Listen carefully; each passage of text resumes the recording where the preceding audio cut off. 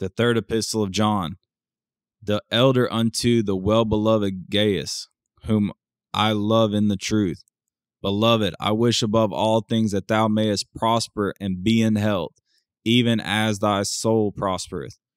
For I rejoice greatly when the brethren came and testified of the truth that is in thee, even as thou walkest in the truth. I have no greater joy than to hear that my children walk in truth.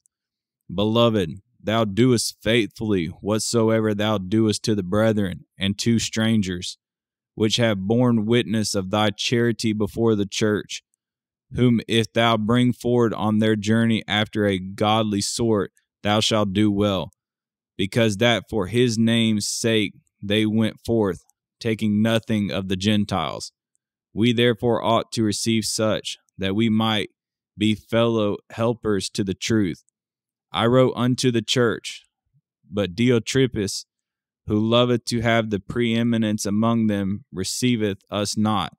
Wherefore, if I come, I will remember his deeds which he doeth, prating against us with malice words, and not content therewith, neither doth he himself receive the brethren, and forbiddeth them that would, and casteth them out of the church.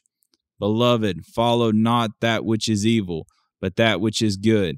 He that doeth good is of God, but he that doeth evil hath not seen God. Demetrius hath good report of all men, and of the truth itself, yea, and we also bear record, and we know that our record is true. I had many things to write, but I will not with ink and pen write unto thee.